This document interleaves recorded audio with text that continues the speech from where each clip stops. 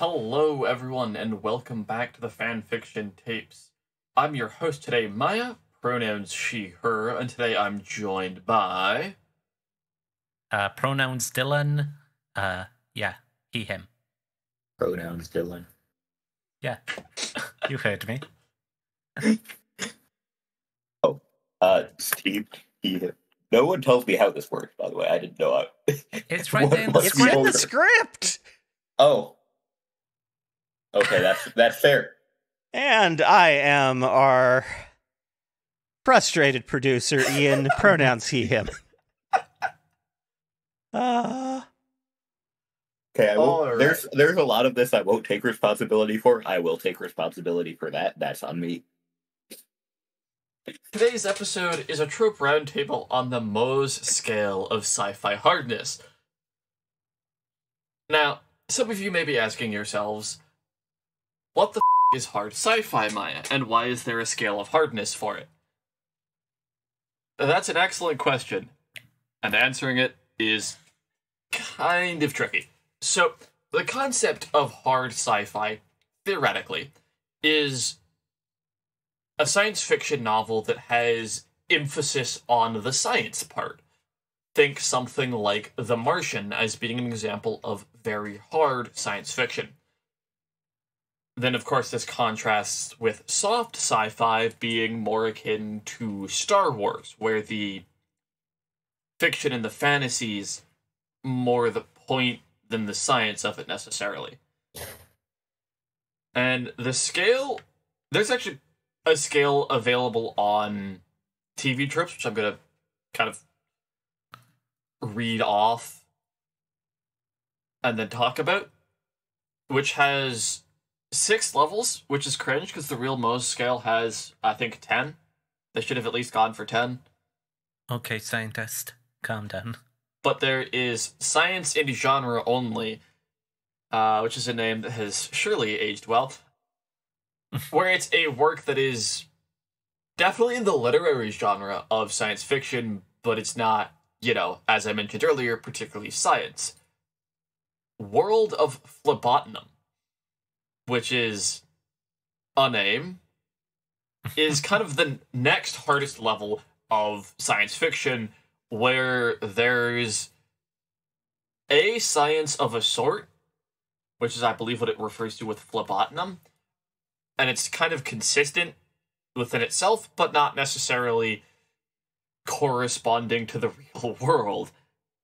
After that is Physics Plus, which is more justified in response to both real-world physics and invented magic physics. The TV Trips article for this lists favorite of Steam and Ian, David Weber's Honor Harrington series, although personally I don't know if it should actually be there from what I've been told of the physics. What category did they put it in? Physics Plus, which is 3 on a 6-point scale. I can buy that. No, it's pretty much in the right place.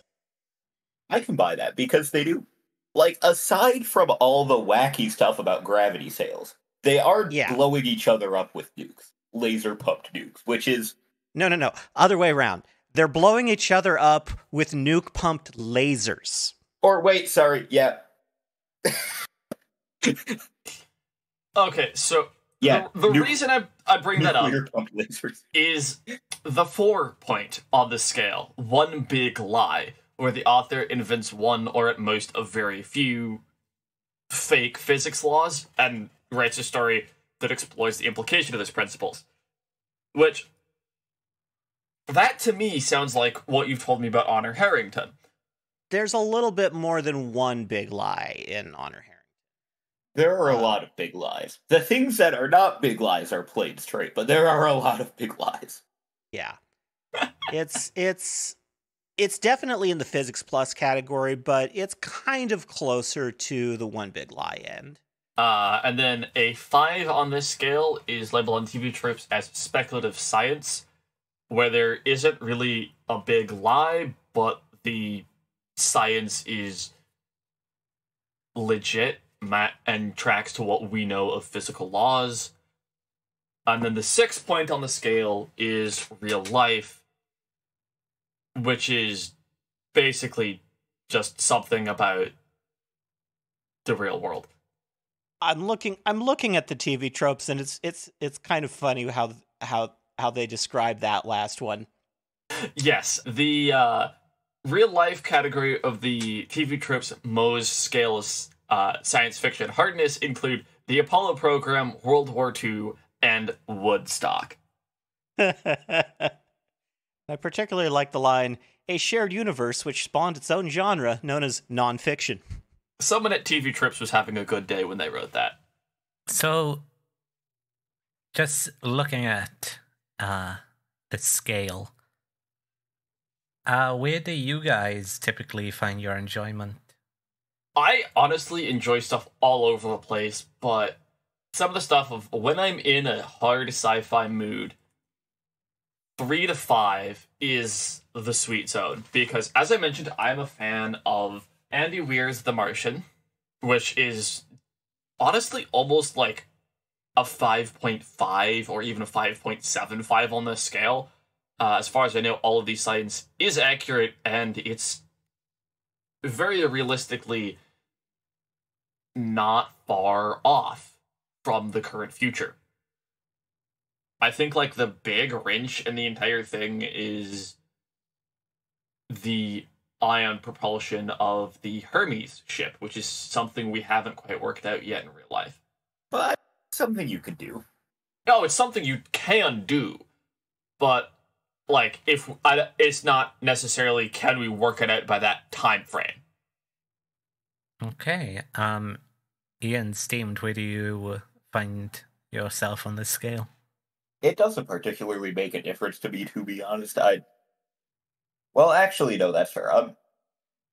Yeah, because sometimes you feel like Destiny, sometimes you feel like Halo, and sometimes you feel like something a little bit harder. Yeah, it doesn't frankly make a huge difference to me. Ian, any particular number that you find yourself attached to at the moment? I think a lot of my particular favorite science fiction stuff tends to fall around the 3 on here. I think that's the most... 3 and 4 are the most interesting areas to write within. Can I surprise you guys? Okay. I'm a 1. That's not a surprise at all, Ian. Yeah, I am, in terms of, like, sci-fi, it's like the more you science it, the more my brain is just like, uh-huh. Yeah, Dylan complains when I bring engineering to the table. Yeah, I've noticed how you react whenever we attempt to actually use math in games. It's not math, it's like, okay, this number that I clearly didn't, like, account for, you're just asking me right now? No, sorry, I don't know the amount of joules this explosion is. I have never once asked that. I know, but I fear you will, and that fear is enough to keep me up at night. Worry not, I will never ask you how many joules that explosion is. Because if I ever ask a question about the energy of an explosion, I'm going to be asking about megatons of TNT. But yeah, that's pretty much my thing. Like, looking at it, I might dip my toe into 2. 3's a bit far for me. You know, I also guess that the further you go down the line, I feel like I don't want to say like it loses focus on the things that I care about in a story, but it's just things I don't care about take up a lot more space. Not that it replaces things that I would care about, it replaces things I don't, but or like have like neutral feelings on, but I just don't care. Yeah, no, that's valid, that's fair. For me, it's interesting because I work with science all the time. Shocker. And it can be kind of nice to see that in my personal life in a way that's not mind-numbing homework problems. But if that's not your thing, that's not your thing. Yeah, it's like, I want, like, a mystery, a lot of questions, give me some f***ing romance, give me cool ideas and concepts that, it's like a science, but without the science. Okay. That's what I want. I think this is... Ian, have you read Project Hail Mary? I don't think Steamed has. No, what do you mean? I haven't read it yet. It's still sitting here on my desk. I read it. I have a pile of Andy Weir novels sitting in front of me right now. I have them on the other side of my other chair because my bookcase has recently been actually organized in alphabetical order. I would say Project Hail Mary is probably like a 3, maybe a 3.5. Mm-hmm. And it has mystery. It has questions. I'd almost put it at a 4. I think there's a couple of too many big lies for a 4. I haven't read it, but I know vaguely what's going on with it, and it's kind of closer to Honor Harrington in terms of the number of big lies going on. I think everything follows naturally once you accept the magic's pace out. Most of it, but if you're going to like a harder sci-fi book, Dylan, I think that might be one of the ones for you. It doesn't have any romance, but... Well, trash. No, but it's like when I speak about Xenoblade, which is speculative fiction, but edges on that sci-fi area. Like, what they usually do is it's like we establish a rule or other rules, and then we see how those rules are broken, the exceptions, and what those rules mean in sort of a character sense. Like, oh, these giant robots can't be hurt by any of our weapons, except for this one. And then immediately, as soon as you get access to that weapon, it's like, we can't hit this one specific giant robot that is slightly different. Why is that? That's what I love. It's like, okay, we've set the precedent. And immediately we've told you, okay, that's not the case anymore. That's unfortunate for you. Let's figure that out. And that's what I sort of love in my storytelling is, okay, let's set up a rule. And this rule is universal. And then we're going to break that rule, crumple it into a piece of paper, throw that in the garbage, and now you got to learn the entire thing again. And even at times, you'll go back to when you thought that the rule was universal and go, wait a minute, it was never universal. It's all been a lie. But I love you've that. Never studied higher level physics. That's you described a lot of the learning process for higher level physics in that's what it's like. I think you could do that with a hard sci-fi novel. I think you could do that with a 4.5, maybe a 5, and be tricky though. Yeah, I guess it's typically that I don't like. It's complicated to explain because you're like, Dylan, all these things will work, but I don't know if it's like the setting, the type of. I don't feel smart enough to read a 4.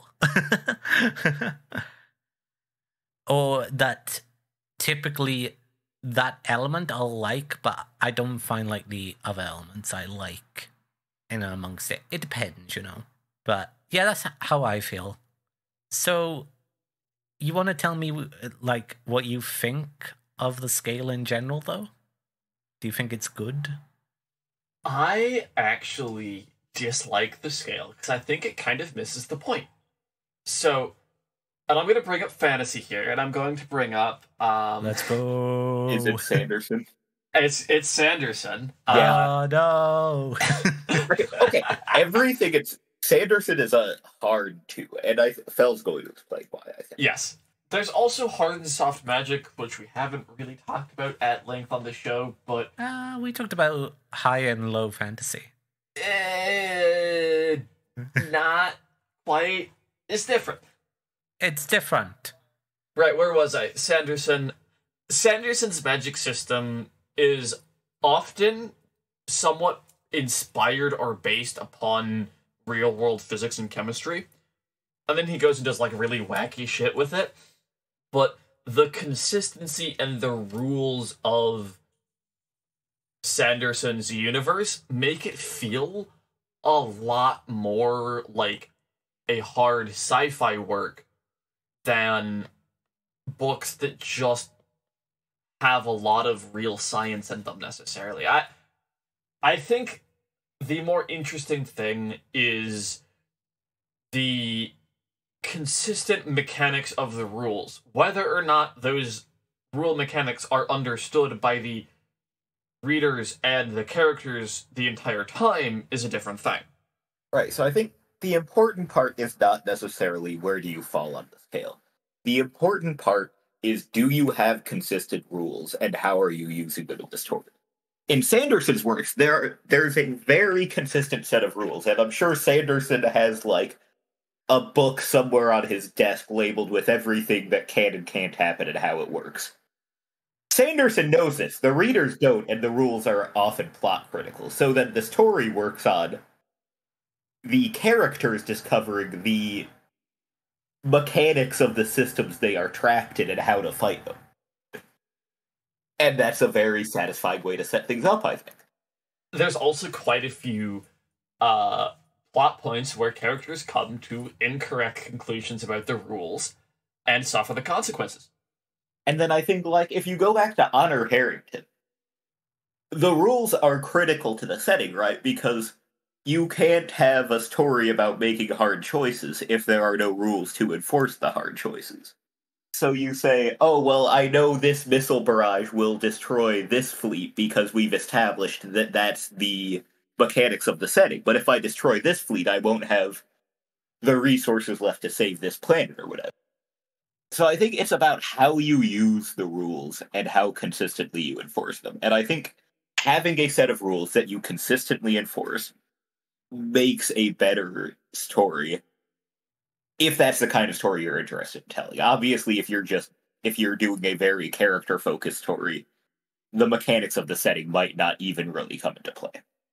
And I think there's also one more dimension to the scale here, which is why the rules exist. I think this is a big difference, this is a big breaking point, particularly between 3 and 4, because the one big lie level, you have only a few, either one big or a few small breaks from, reality, like The Expanse. But the purpose of those breaks in reality is to say, look at this thing. What if this thing were real? Wouldn't that be f***ed up? Whereas in the case of, like, Honor Harrington, the reason that the David Weber has chosen to make physics work a little differently than reality there is because he wants to tell Horatio Hornblower in space. It's the purpose of the breaks is not to tell a story about what life would be like if that was real. It's kind of comes at it the other way around, right? If we were to right now to make a scale like this for like another genre, like fantasy is always one that you can talk about in like various magic systems. Like fantasy on a scale goes from like real life history to like, I don't know what a the opposite of just like a historical drama would be. Yeah, I don't know. Controversial take. I think you can map fantasy directly onto this scale with no major changes. Pretty much, yeah. Yeah. I mean, I think the scale itself needs changes, but I think you can map fantasy on there without doing too much. Is it a genre you can't? How do you put romance on that scale? Locked Tomb. You're gonna explain? Oh, wait, where are you putting Locked Tomb on the scale? That is actually something I wanted to bring up, was because there are very clearly explicit rules about the world, mechanisms through which the magic happens, all kinds of stuff like that. However, none of our prospective characters ever understand these rules. Yeah, so that, as long as the readers can tell there are rules, they don't need to know what the rules are. Knowing that there are rules, but that they don't know what they are and none of the characters do, can actually make a very good story. Honestly, the Locked Tomb might be a 3. I would hard disagree with that. Maybe 2.5. I don't think you can ever classify it above a 3, but I don't think it's a 1. Oh no, it's not a 1. Because there is some amplification. The words. There is some implication of the effects of scientific laws. Largely one's about distance, but still. Well, what your guys' opinion on like a fantasy one would be like a 5? If we say 6 is like just like history, I think it would be sort of like, you know, those like stuff like Rome and the Last Kingdom, where it's like, this is like on the same line, but we're changing some stuff here. Oh, Fantasy 5? Yeah. No. I think that's like Fantasy 6. I think a Fantasy 5 ends up coming out the same as a Sci-Fi 5. So like Because speculative if you are at history. a Fantasy 5, you can't have magic, right? And if you're at a Sci-Fi 5, you can't have anything that we don't know is physically possible today. So in terms of speculative history, it would be along the same lines. At 5 on the scale, I think. I think with fantasy, if you map this onto the scale and you try to hit a 5 on fantasy, I think what you end up at is alternate history. Yeah. Yes. Yeah. I don't think it needs to be alternate, but it has to be like we're expanding on like an era we know little about. Like that's what the TV show Rome is. It's, oh yeah, Caesar mentioned these 2 guys in one speech. Why don't we put these guys in like important places during the role, era? I think maybe Harry Turtledove, because all of his stories are premised on like one roll of the dice goes differently at a certain historical event and completely changes the course of history. Forrest Gump. Yeah, Forrest Gump is 5. on the fantasy scale, Forrest Gump 5. Prove me wrong, America. I think we've brain damaged Steamed. Wait, why? You made a couple of like the you don't know how to respond noises you make, and then never said anything. No, that's true. I did do that. Yeah. That's what happens when you break. So if we're gonna continue on Mark, what's like a 4? Are we talking? What is then, a 4? Are we then talking like? Are we getting like superhero stuff then? So, or are Ian, we still a step away? You've read, I presume, the Furies of Calderon books. Yes, I have. I think that could potentially be a 4 or a 3.5. Interesting. I think it's probably closer to a 3.5 than an actual 4 on account of all the magic. Yeah. Yeah. For those who aren't familiar with that series, it's a series by Jim Butcher that, if I recall correctly, he wrote on a bet as a mashup of Pokemon and a Lost Roman Legion.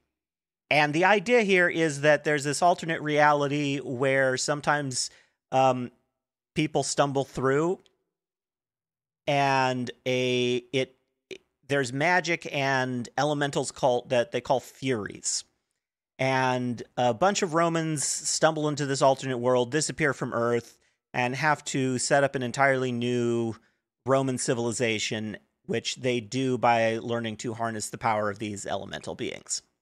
So I can see where you're coming into the 3 or the 4 here from, because it's, what if this lost Roman legion had to restart civilization in a place with magic? But I think that's more physics plus than one big lie. Because, again, I'm going to come back to this, where the difference between 3 and 4, the big breaking point here is, are you changing the rules of physics to support your story, or are you writing a story to explore a change in physics? Do you get what I'm coming at there? So, on the fantasy, what separates a 1 from a 2, in your opinion? Like, do we say that, like, Ice and Fire is a 2 and Lord of the Rings is a 1? I don't know if I would say that. Well, will you put Ice and Fire at 1 as well? Or would you put Ice and Fire down at, like, 3? I don't know if I'd put Lord of the Rings at a 1. Lord of the Rings has what? Misfire. Lord of the Rings has rules, but they're not the rules we recognize when we approach this from a hard sci-fi perspective. Or from a sci-fi perspective. Because the rules of the setting are like moral rules, if that makes sense. And we all know that sci-fi fans hate morality. And there are two aspects of it, right? What is that the things that are not magic in the setting fully play by the rules. There's a great series I read by a Roman military historian who runs a blog analyzing the wars in Lord of the Rings, because Tolkien read so much like early European history that you can analyze the battles in his setting on the same basis. You can analyze the wars in Lord of the Rings like they're wars between early British kingdoms, and it comes out. And that tracks as well, because given that the Lord of the Rings was kind of intended as like making up British folklore. So for one, Tolkien likes having rules in his setting, clearly, and makes a lot of rules in his setting because it's a fun exercise for him. He is the original world. But then also, the magic in the setting does play by rules. It's just that they're not like rules. They're like Gandalf says, "You shall not pass." And because Gandalf is more built different than the Balrog cannot pass. That's just how it happens. So what do we quantify a 2 as? Would you quantify Lord of the Rings as a 2 or a 1? I think Lord of the Rings is a 2. So what would you quantify as a 1? Dungeons and Dragons. Yeah. Yeah. Yeah. There is no consistency. There is no internal logic. It's just Dungeons and Dragons. If you can convince this one dude sitting at the table that what you're doing is cool and or funny enough, It happens. I feel like we've said this on the show before. uh-huh. So, in terms of my Ice and Fire question then, does Ice and Fire sit in the same place as Lord of the Rings, or is it a 3? I know basically nothing about Ice and Fire, because you tell me things about it, and then it goes out the other ear. I don't think you can put Game of Thrones... You cannot put Game of Thrones higher on the scale than... you cannot put Game of Thrones closer to reality on the scale than Lord of the Rings. Wherever it goes, I will stand by that. That is a hard line. I suppose the argument is, ultimately, Ice and Fire is still a very human-based story. Like, it has dragons, it has, like, ice zombies, but that's about the limit. And Well, okay, no. It also has... I apologize, you started a rant. Okay, so the thing about A Song of Ice and Fire is that it wants to be, like, hard reality. It's just there's a little dragons, there's a little ice goblins. And it wants to be taken seriously as a fictional history. But if you look at what's actually happening, it's not really physically possible. It's a good story, but it doesn't have any stronger claim to reality than Lord of the Rings does. I think it's the attempt, though.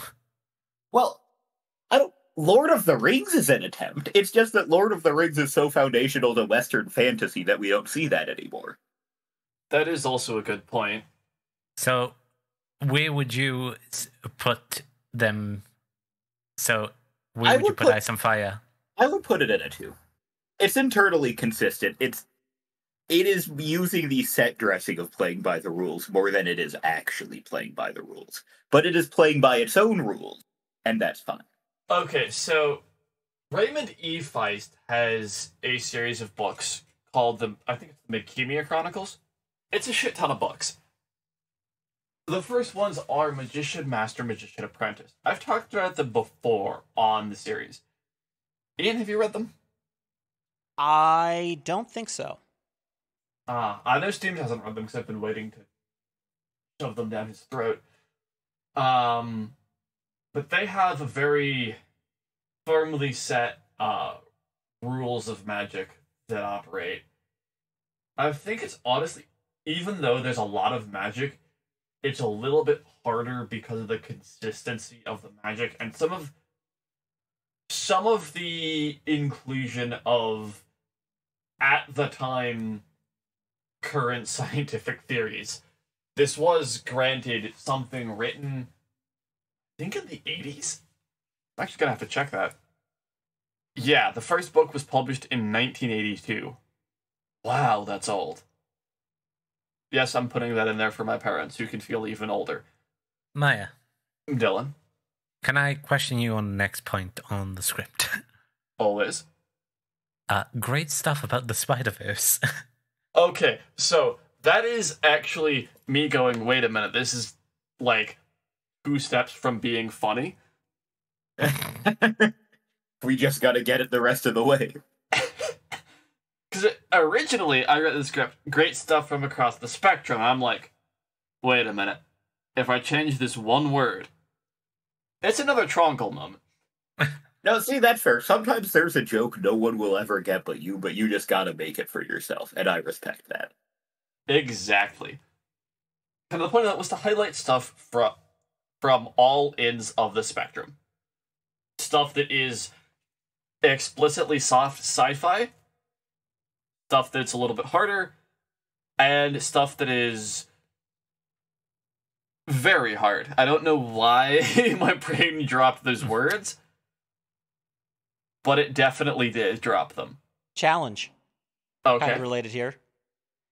Can you think of a mecha show or whatever for each category? Oh, no, I can't. I, like... So, I am a mecha fan. This. I have not consumed anywhere near enough mecha to do that. I have, Pacific Rim, Lancer, and Gundam, which from Mercury. Okay, let's think about this. And one other.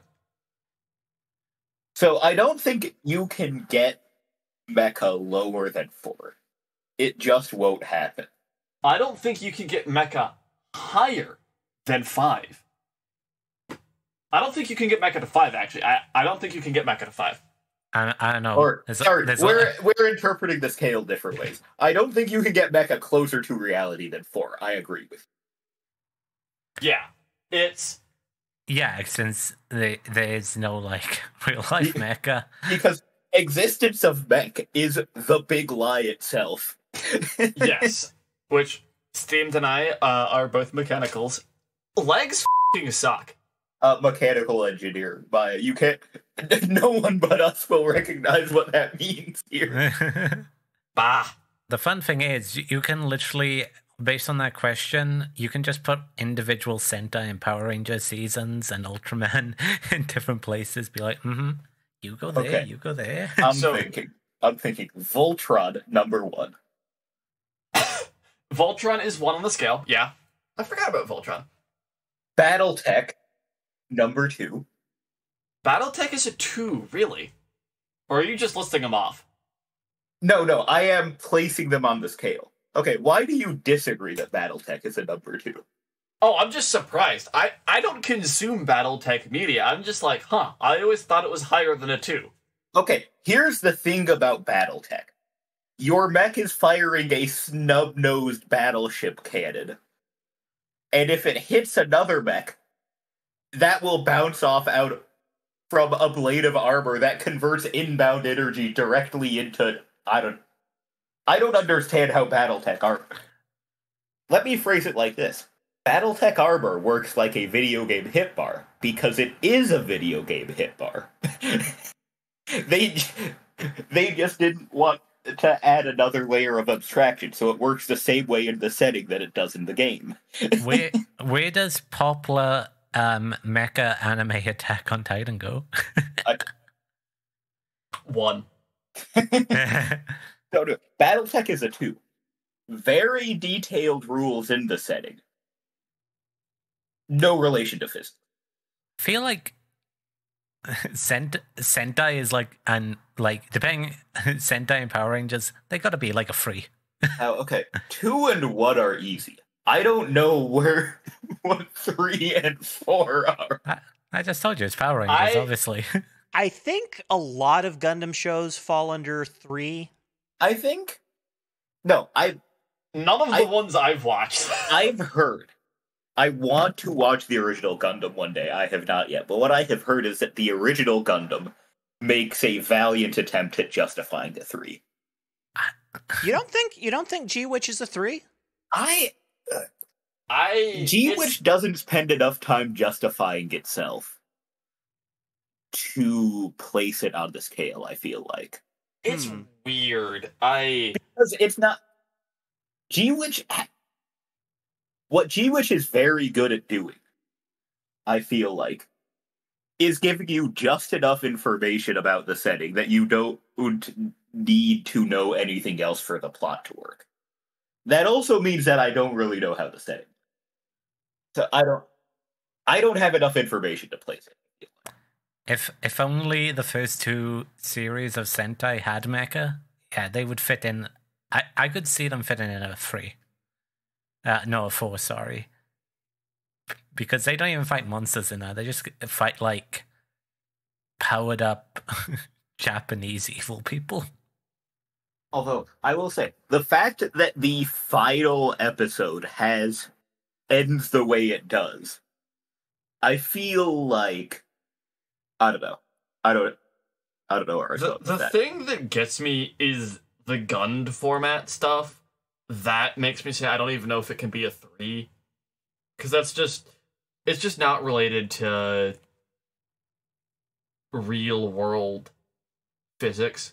Oh, this question is Ragdoll Brains. Remember, a 3 doesn't have to have real world physics. The physics can be invented to justify the story. I think the 3 has to have some degree of real world physics working in. Right, because if you go back to Honor Harrington, right? Sure. The propulsion systems are magic, but once you get past the fact that they have magic engines, everything else is basically real physics. Well, except for the tree cats. There are also psychic powers. Okay, that's fair. Yeah. Consent. I forgot about that. I had just so accepted that as part of the setting that I completely forgot about it. There was a Power Rangers season that I think might be able to squeeze in a 3. It was so I think RPM manages to fit in there because it's one of the exclusively this is a science series. The bad guys are robots who took over the world. And the good guys use mecha to beat up those robots when they grow big. So, okay, I'm thinking 4. There's a show I've been trying to convince you to watch, Maya. Uh-oh. But I have not watched. Strong recommendations from the Lancer staff, though. Oh? Called Obsolete. It's a weird 1-season direct-to-YouTube original. Because I guess that YouTube was trying to get shows actually on the platform, and then people were like, wow, YouTube sucks as a TV platform. Never took off. But they exist, right? So anyway, the show is called Obsolete, and the premise of it is, what if aliens showed up and just started selling us mechs? This sounds like we should watch this as soon as possible. Yeah, I know. But so the premise is aliens show up in orbit, and for 1 ton of limestone, they will trade you a mech, Kellen. 1 ton of limestone. 1 ton of limestone. Limestone. Who knows what they want with it? Anyway, now, here's the thing. Anyone on the planet can get a mech skeleton, and it's not that hard to get a ton of limestone. It's really not. Especially given that where I grew up, there's a lot of limestone. Yeah, no kidding. So, now that anyone can get a mech skeleton for all intents and purposes, any organization can get a mech skeleton. We don't know how to make mech skeletons. They're physically impossible to us, but that's not important right now. We have them. What happens now? I think the answer is slap a bunch of metal on it and then strap explosives to it. Guys, I found a 5. Hit me. A Mecha 5. Yeah, obviously. Go on. It's been staring us in the face. I need you to hit me with it like a f***ing brick. Guys, what about Genlock? Shut the hell up. Hell. Do this to me. Oh, Genlock. Genlock is a 2. Yeah, no, it's as someone who works in a nanoparticles lab, it's a 2. Yeah, if it's got nanomachines, that's like hard locked at a 2, maybe a 2.5. It's a 2 because much like the number 2, Genlock is shit. Okay. Mm-hmm. Genlock Season 1 is fine. Is it great? No. Is it fine? Could it be a lot better? Yes. It's I a don't shame know they why We are ever made a talking about second Rooster season. Teeth, of course, so... I don't know why you're putting all these qualifiers in. You act like there's something beyond Season 1 of Genlock. Is I there? know, it's a shame they never continued it. Yeah, man, really is a shame. This is such a good show. Yeah. I like I David think we do Tennant. have to be careful here about conflating any quality of a show with where it falls on the scale. Yes, so I don't think this scale is an indication of quality in any way. It is not. That is actually something that I wanted to bring up and then never put in the script, so thank you for reminding me of it. Something that the scale was partly, in some of the early days of usage, it was used to deride stuff that was lower on the scale, which is cringe. If you do that, I'd like to lock you in a box while we have a recording of Cam's voice saying cringe is dead at you for 9 hours. That's all areas of the scale are valid. One of my genuinely really favorite sci-fi works is it's a 1. It's a 1 fundamentally. The Janitors of the Post-Apocalypse series by Jim C. Hines. I love it. And actually, I think socially, it is more of like a 3 or a 4. In terms of like a social hardness, I think it's more real. It's one of the more realistic depictions of socially how alien civilizations would interact with human language. But yeah, no, it's a 1. It is future fantasy. It is. Yeah. I love it, but it's not hard sci-fi at all. So with that, want to go on to our next thing? Thank you, Dylan, for keeping us on track. Advice. My advice, ignore everything. Do what you do. But it is useful to know, like, what you're going for. If you are going for, you know, a softer thing, you know, then it's kind of useful to know, okay, how far can I go before I'm writing outside of what I want to write. That's what I would say is, like, the usefulness of this is if you want to be somewhere specific, because I think it's pretty easy to know when you're in 6-on-1, but if you want to be like, I want to be, you know, this sort of thing, like, let's say a 4, like, okay, what do I need to do to avoid being a 5, and what do I need to put in to make sure, you know, that's my advice for using it is if you want to be somewhere specific, this is useful. If you're a 1 or a 6, you know what you need to do. Yeah, something I will say is that 5+ on the hardness scale for sci-fi is very difficult. There is a lot of research that is kind of necessary to pull that off, and not everyone wants to do that. So if that's not your cup of tea, but you still want to do something kind of with like hard sci-fi vibes, I think a 4 works perfectly for that. And you can still tell a lot of really interesting stuff. The thing I would advise on that I'm sure Steamed would say as well, and we've been kind of harping on, is, and this is something I got from Sanderson's writing, is the way he talks about it, is that limitations are a lot more interesting than just being super powerful. So use the rules of physics and science as limits, and then look for the loopholes in those rules, because I guarantee you, people have already done the hard work there.